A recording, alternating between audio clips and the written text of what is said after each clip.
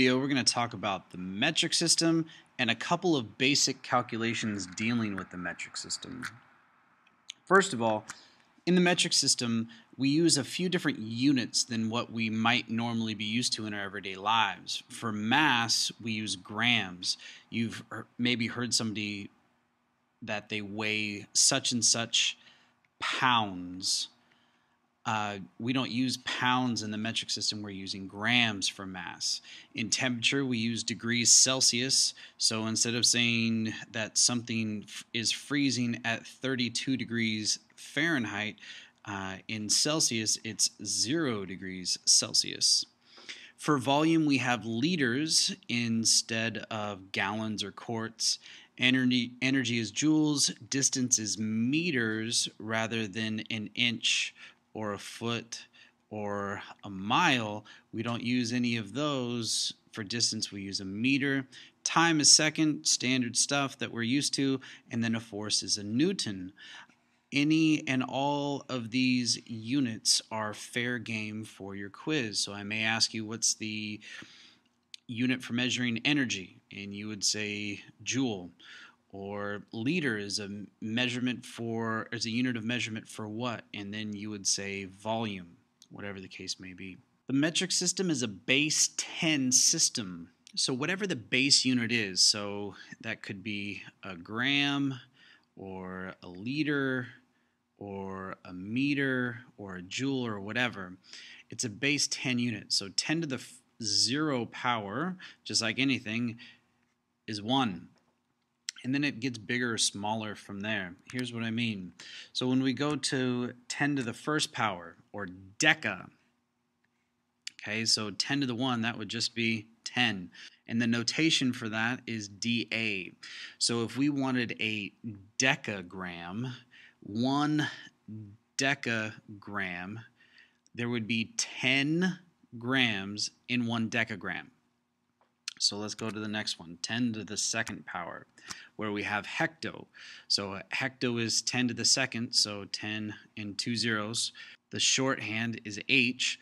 So if we had 1 hectoliter, if we change the base units, now there would be 100 liters in 1 hectoliter.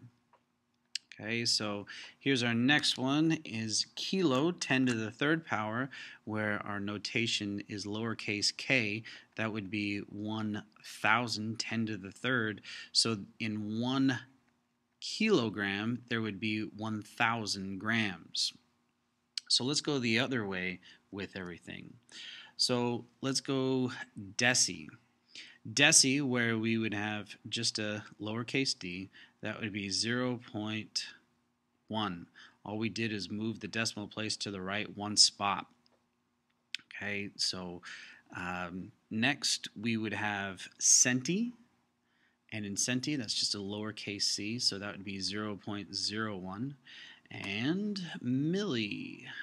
Milli is a lowercase m, so that would be 0.001. So we could have a centimeter or a milliliter or a decigram. For our quiz, we're going to have to know a couple of others. The first one is mega. So we can have, I'm sure maybe on your computer you've heard of a megabyte. Well, mega is 10 to the 6th. So that's 6 zeros. And I know we don't need to know what bytes, but basically a megabyte would be 1 million bytes. So the shorthand or the notation for that is a capital M. Last one I talk about is on the other side, micro. Sometimes in a lab that we'll do, it's microliters we might use from time to time. So that's 10 to the negative 6th. So that's a 0.1, 2, 3, 4, 5. That's a long ways away. And the notation for this is a little bit different. It's actually a lowercase mu, and it kind of looks like a funky U or a funky M or something like that, but there's the notation for micro. So what I'd like to do now is just go over a couple of conversion questions that I might ask you on the quiz. So let's say that we have 5.6 centimeters, let's say. And I might ask you on a question, how many hectoliters, or sorry, hectometers are there in 5 centimeters? Well, first thing that we have to do is we have to write down what we know. What is the given information? So we already have that, 5.6 centimeters, and we want to get to hectometers. So the first thing that we're going to do is we're going to use a little multiplication problem. And it's going to be a fraction. I know that we love fractions. And in order to get everything canceled out, we don't want centimeters in our answer. So we're going to put centimeters on the bottom. And remember, our final answer wants to be hectometers, so we're going to put hectometers on top. Notice I haven't put any numbers on here in any way, shape, or form. So right now, just double check to make sure that your units cancel out. So we got centimeters on the top here, those cancel with those centimeters on the bottom. So the only units that left would be hectometers, which is what we want. Now, here's a little trick, and there's lots of different ways, because people don't like dealing with all these decimal places all the time. So what I always do is, if we see hectometer is bigger than a centimeter, so what I always do is whatever is biggest, I put a 1.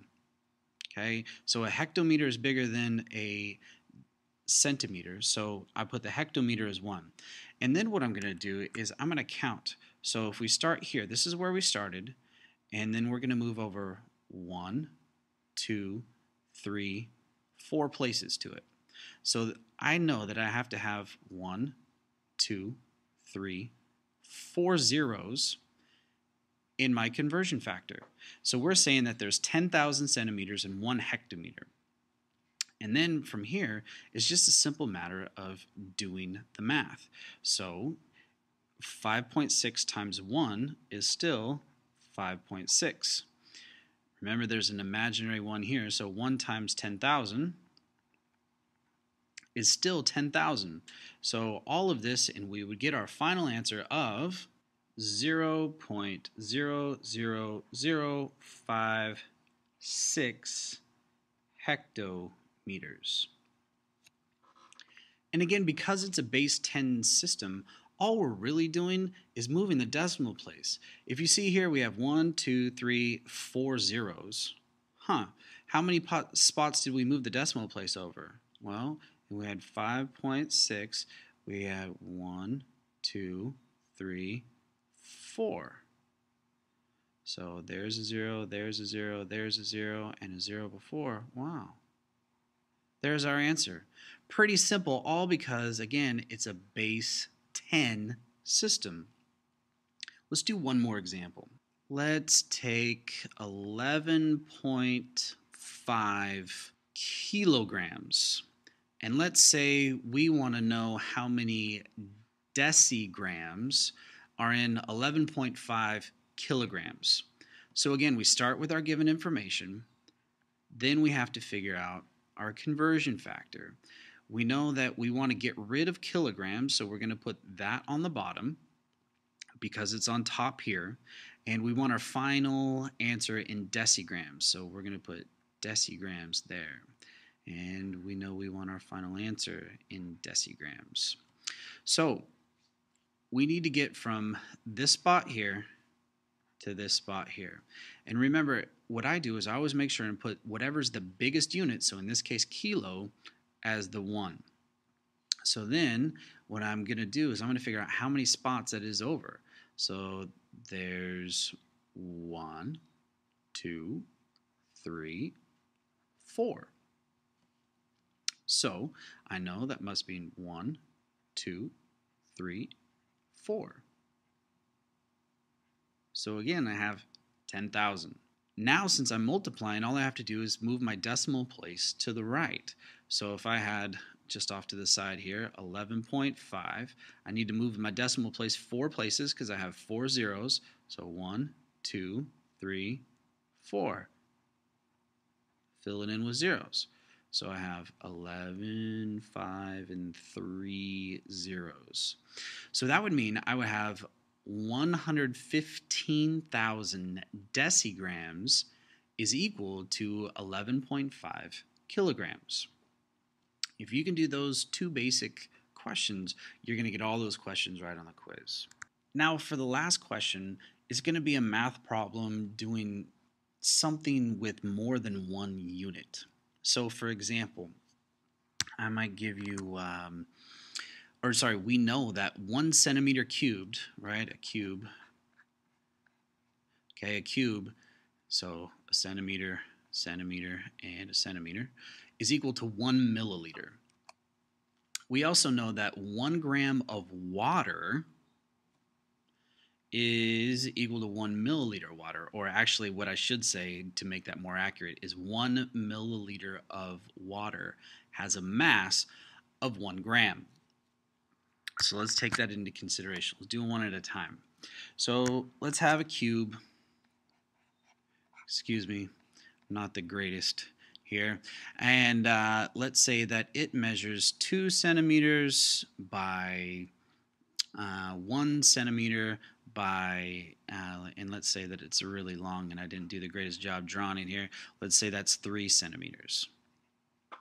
Okay, and maybe I might ask you how many centiliters will fit inside of this cube. Okay, so here's what we're going to do first. We got to give our given information. So that's 2 centimeters by 1 centimeter times 3 centimeters. Okay, we know that. And then here we're going to use our conversion factor. And if you notice, centimeters times centimeters times centimeters, all that's on the top. So we're going to put our centimeters cubed on the bottom. And then our conversion factor here, so we have 1 milliliter on top, 1 to 1. That's what our formula is going to say. And I'll give you that formula.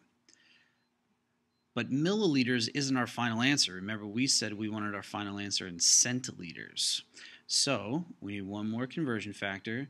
Okay, we got to put milliliters on the bottom so it'll cancel, and centiliters on top. So what's bigger, a centiliter or a milliliter? Well, remember we have our base, deci, centi, milli, and then way out here we had our micro, and then this way we had our deca, hecto, kilo, and then way out here we had our mega. Here's our base. So let's see. We know that centi is bigger than milli because it's in the 10 to the minus 2 spot, whereas milli is in the 10 to the minus 3 spot. So we know that that's bigger, so there's going to be our 1. So we need to go from here to here. So that's just one spot, so that's 1, 0. So we know that there's 10 milliliters in 1 centiliter. And from here, now it's as easy as doing the math. So, because this centimeter cubed, right, centimeter 3 times, would cancel out with those centimeters, so those cancel. This milliliters here canceled with those milliliters, so our answer would be left in centiliters, which is what we want. So then all we got to do is 2 times 1 is 2, times 3 is 6, so we would have 6 over 10, which would be equal to 0.6 centiliters. So let's do one more using the other formula. Let's say that in a given question, I say that you have 27 kiloliters of water. And what I want you to do is say what is the mass of 27 kiloliters of water in decagrams. You're going to set it up the same way. What do we know? So we know we have 27 kiloliters of water. And we know that 1 milliliter is equal to 1 gram. Well, this is milliliters, so we can't use that yet. So what we got to do is we got to convert kiloliters to milliliters first. So kiloliters is going to go on the bottom. Milliliters is going to go on top. A kiloliter is bigger than a milliliter, and okay, so here's our base, deca, centi, milli, sorry, deci. Here's deca. Here's hecto, and here's kilo. Here's our base.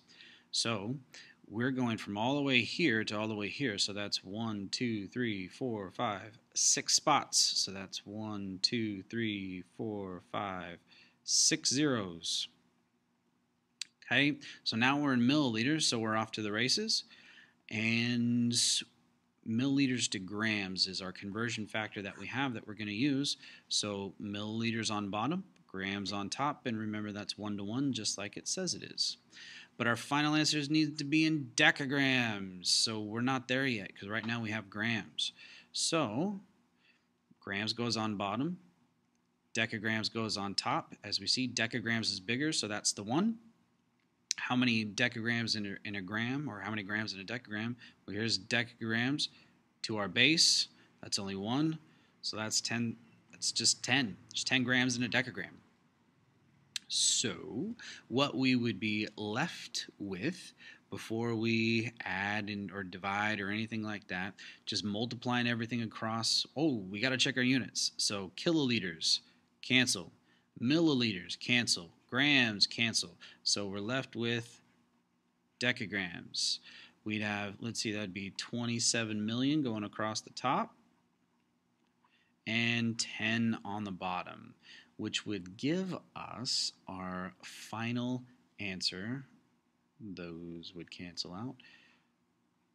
2,700,000 decagrams would be how much 27 kiloliters of water weighs. If you got all that information, you're going to be just fine for our quiz. So that is all she wrote. It's like this and like that and like this and it's like that and like this and like that and it's like this. So just chill till the next episode.